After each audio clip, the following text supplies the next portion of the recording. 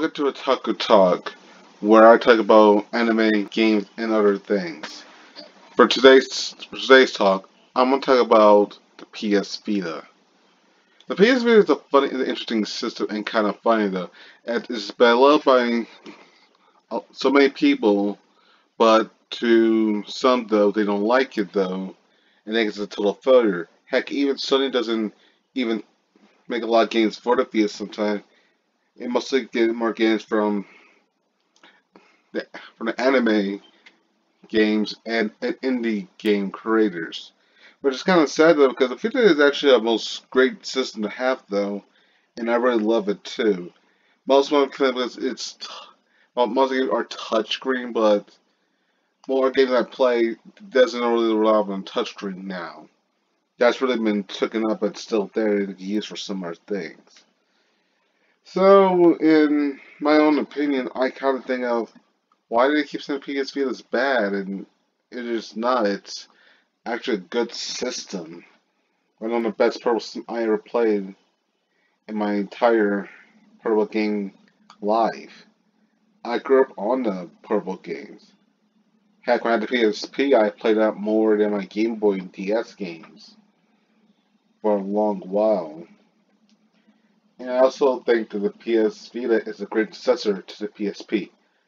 Not the PS Go, that it didn't work and it's not good. But the Vita is very great. It's really sad that the Vita is being overlooked by so many people, where it's a very great portable console device.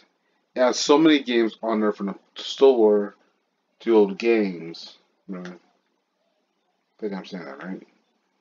And it has some of the most interesting exclusive games that you really won't find anywhere else.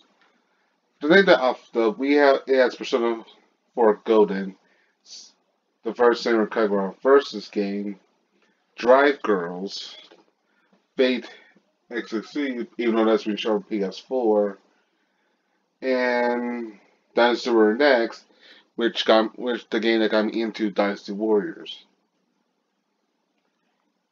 All of these old and other games though are what drive me to the PSP and made me want to like it even more. I'm kind of really sad that Sony's not thinking about putting more games Vita, saying that the cell phones have games on it now because alright, with that we're worried about a PS4 game and more games. Well, I don't 100% agree on that. I think the Vita can actually have more games on it though, and actually could rival your other game companies, Nintendo and Microsoft, mostly Nintendo, and actually know mostly four games that would go over to PS Vita and are kind of all Persona games. Just remake Persona 1 and 2 and 3 and put Persona 5 on a Vita. For 1 and 2, just update the graphics and stuff, fix the bugs or stuff on it, and put on the Vita. And for 3, use Persona FES. It could work. After all, it's used on the PlayStation, like the PlayStation 2 controllers, but different, and it got you work on it. And for 5, though, I actually have an idea for it to go on here. Hold on a second. Yeah, but that. And for ideas on how to put 5 on a Vita, here's how. So for the stars, though, when I play Persona 5, I actually noticed I don't need my RNL 2 modulus and bad words kind of easier, which is used for, I can't remember, I think for making it easier to use weak skills and stuff of enemies. You can actually just put on the select button though, like select and just give you the enemy weaknesses and stuff, or have select hold those other features on it and just choose a feature on there. You might say, no, oh, the ones to put on the Vita then, if it's just be like that. Well, one, it just making it easier for it, and two, having a Persona 5 on the field would be great. Because I will love to play this anywhere I go. And it'll be awesome.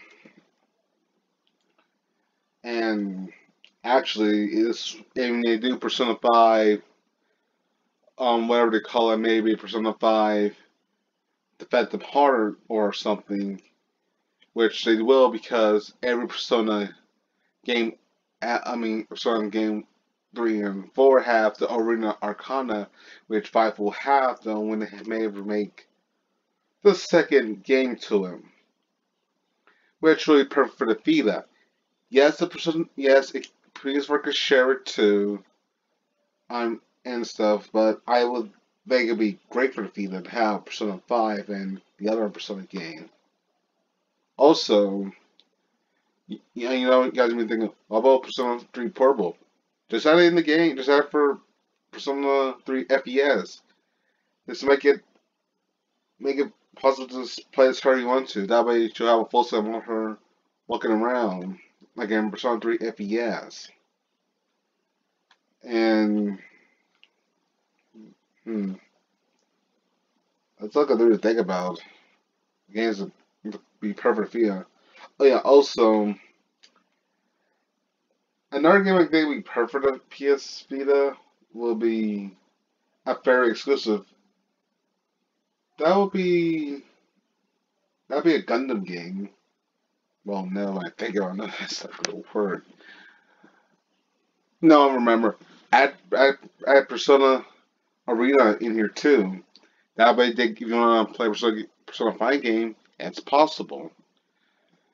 And that's all I have right now for the PS Vita. Now, for my other sad news, it's a sad one. Killer Bites, the video game, has been canceled today. The developers just told everyone that Killer Bites is canceled, which is kind of sad. For those who don't know, that game has been in development since 2015, and no one didn't know what to do about. Well, no one didn't know when it was going to be released because it took, like, I think, no one have heard since, I think, 15. And I just hear of it now that the game has been canceled, which is sad, though. Right, to have it, because it looks like an interesting fighting game, but it's it's canceled. It's with the video game that never came to be, like the new Silent Hill game. It's kind of, and I'm really upset about that because I was looking forward to it, thinking about this could be what the PS Vita need, its own epic fighting game, but it never came to be. And for my last piece of news I have, so Dinosaur's characters were shown on a website by on a picture article, and it's, hold on a moment, it's Chung-Sing, another Wei character who will be added on, that's a new character, and he'll be using, I think, the twin swords, like, I think, Shoryun, I think. And Shoryun has been shown as well with his new outfit, though. Unfortunately, he doesn't have the 8 Empire's weapon, the spears things, and instead he'll have the daggers. Which I'm kind of sad about that because I really like his moveset. That I don't know, and it kind of bugs me that not gonna be there in 9, but it might come back in 10. Also, you have Jung Ron using the staff as well, which is also upsetting. And we have Jung Wei who's keeping his eyes for 8 weapon, and we have Ying Ping who'll be using the pike, like Yi Mong.